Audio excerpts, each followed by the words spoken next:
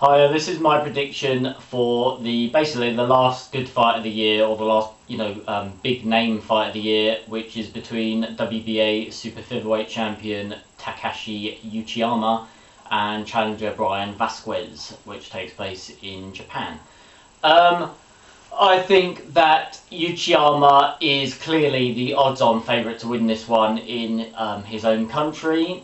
And I don't know too much about Bryan Vasquez except what I've seen on YouTube, which I did some research for this video, and I had some saw some footage of him and all of that. So I can only really go by what I've seen in clips, and I'm not even sure what sort of style he has, because he looks like a boxer puncher who gets into brawls, but who actually thinks he's a bit of a skillster. So I'm not sure if he even knows what sort of a style he has. So I don't know too much about Bryan Vasquez except that he didn't look that impressive really. I know he's a prospect, and I know he's about 25, and I know I read up about him years and years ago, but the fact that he's getting a title shot despite not really having any big wins on his record at all. I mean, he's got one or two decent wins, but nothing spectacular.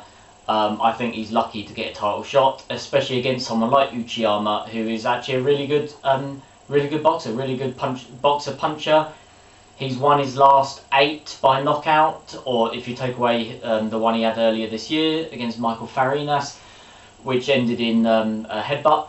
But if you go to his other 8 fights before that, he won them all by stoppage. So the guy's got power. He's a really good boxer puncher. He's one of Japan's best. And despite only having, I think it's about 20 fights and being 32, he still looks like he's got some time left to go. And he's got some good wins on his record against guys like Jorge Solis, who he stopped in the 11th, and Juan Carlos Salgado, who he beat in the 12th. And Salgado is now the IBF champion. So I think Uchiyama is red hot favourite to win this one, and I think it's all his to throw away. Like, for example, like I said, I don't know too much about Vasquez. From the fights I've seen him in against competition who was nowhere near as good as Uchiyama, he didn't look that great.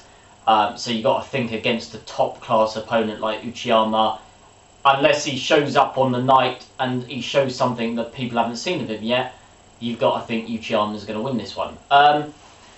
So I think Uchiyama wins this one. I don't think he'll stop him early, and I don't think he'll stop him in the middle rounds. That would be, the best case scenario for him. His biggest wins against biggest opponents have been late on, like in the 11th and the 12th.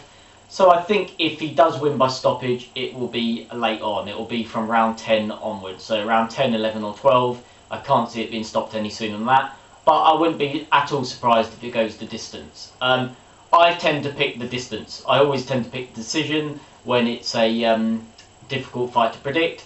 But and I think it probably does go the distance, because all these knockout ratios that you see, 8 fights on the trot by knockout or 10 fights on the trot by knockout, and all of that, they all tend to come to an end.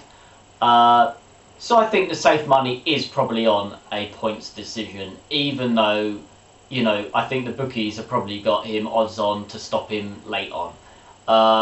So those are the two predictions which I think we will be looking at in this one. Alright?